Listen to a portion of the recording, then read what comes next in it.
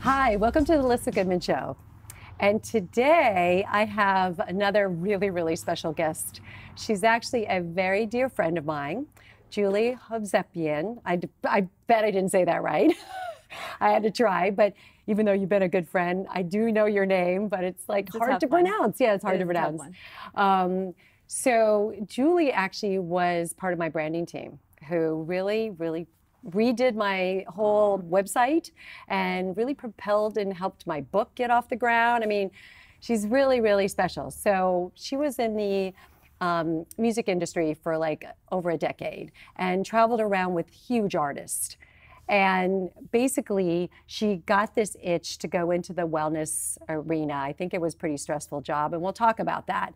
But she went into the wellness arena. She put on retreats. She helped me, which was a blessing in disguise. And then she got turned on to energy healing. And now she has become a trained energy healer. And I am so excited for her because the minute I met her, I knew she had this in her. I mean, you just really did. You could tune into people's energy like that. So welcome. Thank you. Julie. I'm so excited to be here with you. It feels so amazing to have you here on the couch with me. And especially when you helped me get off the ground with everything in my business. But tell me a little bit about, the transition for the music business into the wellness arena. Yeah, so I had this incredible career in music for 13 years actually, and it was amazing because I got to work with incredible people besides these humongous artists that made really amazing music that everybody knows. Right. I worked with amazing teams and all my coworkers at Interscope Records. It was incredible. And after 13 years, the universe basically came down and was like, okay, you did what you needed to do here and it's time to move on. And it was an unexpected move. I wasn't expecting to leave the music industry at that time, but it was so strong and so clear what happened. And because you were at the height of your career. I was, really, so. And I was working. That's a big leap. I was, but it was working 24/7 and nonstop. And I actually had no mindfulness practice at the time, so I was just in this state of going. And something happened where I got let go from that job, and it kind of made no sense to anybody at all. Wow. And the greatest part of that was, for some reason, there was something about when that happened that didn't scare me in any way. I was more excited, which made no sense. But I just kept saying to myself, this is my karmic reward in life, and I don't know why. And it was a big lesson in not fearing change, which is, we all do that. We're all so tied to things and cling to what's our identity without this, whether it's a relationship or whether it's a job. And we're afraid of letting go, even though there's something inside of us that knows that there's something better for us out there. And that's a huge lesson. And it basically just came down to just really trusting myself and trusting that I was supported. And I kind of went with it, and I really went with it. I kind of just put on the wings and started flying. And I mean, it's amazing with no practice prior and really digging into those instincts, having that intuition. So you just followed your intuition. I did, and I didn't even know that's what I was doing then. And one of my dear friends ended up connecting me to someone in the wellness industry, Elissa actually, who founded Beaming. And I started working with her and helped her launch her stores, and I started kind of going into this wellness journey and co-founded a company called Birds of a Feather with Candace, and we got to work with you and tons of great brands and did a lot of amazing retreats. So it just started happening, and it was an amazing journey.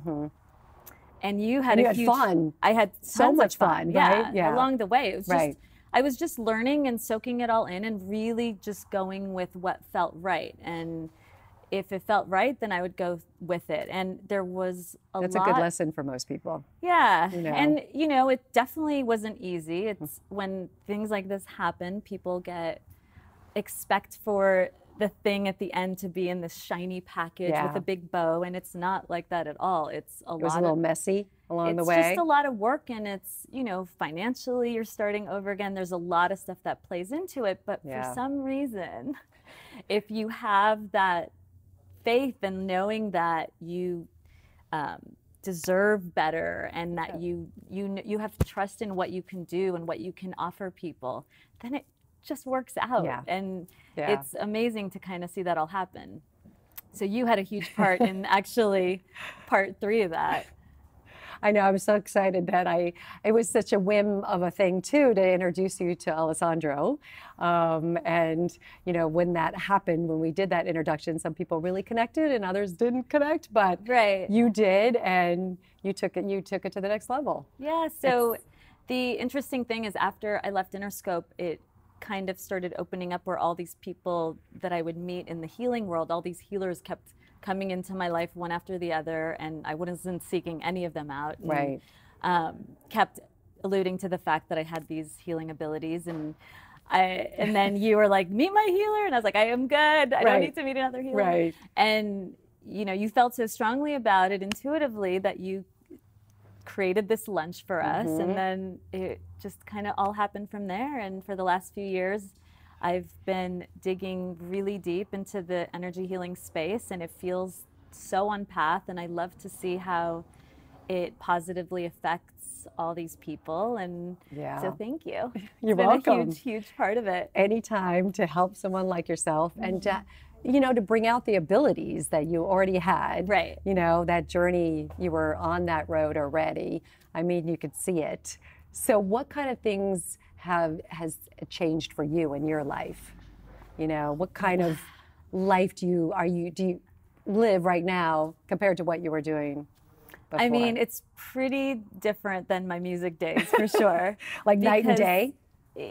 In a sense. I mean, I feel like I'm absolutely still the same person. But I'm just way more present. I realized one of the biggest lessons that I learned, which was a hard one to acknowledge from all those days in the music industry, was that I felt like I wasn't present a lot of the time. Because you were so busy and in your head. Yeah, and you're just so worried about what's happening and everything else and everybody else that it's hard to be in the moment. And realizing that once I left was a big thing, and it's something that's actually really important for me every day now, to when you're with somebody to really be with them and connect and listen. And sometimes that little tiny bit makes a huge difference in their life as well as yours. So it's so true. It was a big learning. But in terms of big differences, meditation's been a part of every single day. It has to happen. There's how many times do you do it a day? Once a day. Well, that's not true. On average, I would say at least once a day. Okay. Is there a certain time of day? Every morning. Okay. And in terms of length, it doesn't matter. I kind of just sit and close my eyes, and as long as I feel like I got what I needed, I'm good. I think people get so stressed out about how you're supposed to meditate that instead they neglect it, and it's literally one of the most important things everybody can do. And it, like you said earlier, it doesn't matter about the time, as long as you can sort of calm down your brain, calm down yourself, your center, get yourself centered. And the thing is, people are like, I don't have time, but it's you know, you have 24 hours in a day, and 5 minutes of your day can. That does sound like you can do it. And what you get out of it is mind-blowing, with the clarity, with the way it calms your nervous system, the way it just creates space for you to have ideas and be creative and be able to, you know, be on your path. It all happens just by having those few moments of breathing every day. And it's very powerful. What about manifesting? That's a big thing that everyone's talking about. Do you manifest? I do. And how do you manifest? I have these really specific techniques that I learned through the energy work, actually. It's very specifically doing these visualizations and using light energy to actually really manifest. But I am a huge supporter of any kind, whether people are doing visual, like boards to do it, or just writing things down. And just being, journaling is a huge, huge thing that's really powerful also. So really, as long as people, I think the biggest thing is actually taking time to figure out what it is that you want. And a lot of people don't do that. So taking that time and being really clear on what it is that's going to make you happy, and then going from there, as opposed to being like, I want a lot of money, I want love. Right. You know, what are the things that are actually going to make you happy? If you do have a lot of money, what does that mean in your world? How are you going to actually use that to make yourself happy, make the people around you happy? So it's about getting clear on all of that. So how do you teach people when you do privates, right? You do also classes. Yes. And tell me where you teach again. So I'm teaching weekly classes at Guided Light Healing. So, so Alessandro, my teacher, Giannetti, opened this school, and it's really exciting. It's in North Hollywood, and it's literally all about courses and classes, and it's all led by healers that he's trained, and they're just about helping everybody get on their soul path and feeling good and empowered. And so there's a bunch of different classes led by some amazing teachers that I've grown with in the past few years. And so I'm teaching a few classes there a week, and a class at Soul Hum once a week. That's the Friday one? That's the Friday evening class. And yes, I love them. It's been really fun for me to lead these. So they're group energy healings, and each week I'll intuitively tune into what people are needing and basically figure out the class around that. That is fascinating, because if you have a whole group of people, don't they need different things? A lot of times you'd be surprised at how often they people come are together going through the same thing, it's just themes of big things that people need to just get help with. And you'll just guide them through how to do that. How to help themselves, or how to just get in, like really look inward.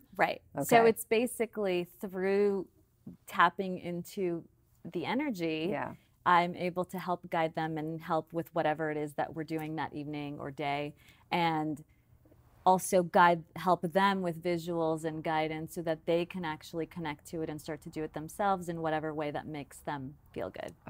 God, that's so amazing. I mean, I feel like, I know for me, it's changed my life, as we've talked about many, many times. I mean, starting it 10 years ago and seeing an energy healer, and seeing about 3 in the last 10 years that I absolutely love, and it's life-changing. It is. Absolutely. It's really powerful. I never thought I'd be doing what I'm doing, and like you, sitting here, you never dreamed you'd be doing this. I never dreamed I would be doing this. What do you strangely, it feels totally right. Right. I know. Which is why it's important for people to actually, just trust that little voice inside of you that might, if you've been at a computer all day, but that little voice is like, dance, dance, dance, do it. There's something that's going to come out of that. So it's just about really, again, with meditation as a tool, getting so clear on what it is that your body, your mind is trying to tell you, and connecting to that. And then it's kind of easy after that, because then you feel so supported by doing what you're meant to be doing. So do you feel like you have to have a religious kind of supportive feeling to feel supported? I mean, you said that a couple times. It's so interesting. Is it just what's supporting you? So it's anything, to me, it's source energy, and it's just connecting to literally the universe. Kind of the greater good. The highest, greatest good you can connect to. And whether it's a religious faith, whatever it is, everybody's going to connect to something that's going to make sense for them, and it all comes down to the same thing. So it doesn't really matter. So it has nothing to do with religion. It's just more about, or it does. It's just about, yes, it could be. It's how you connect to it. So it's just about spirituality and knowing that there's something bigger than you, bigger than all of us, that's guiding us through this world, and that's all it is. And even if that means it's a tree or a star, whatever that makes you feel like you have a connection with something outside of yourself, it's just really important to be open to that. And see what happens. What about what life is so crazy right now, and the energy is pretty. It feels like it's moving very fast. It is. Are you feeling that same way? It's like things are changing so rapidly.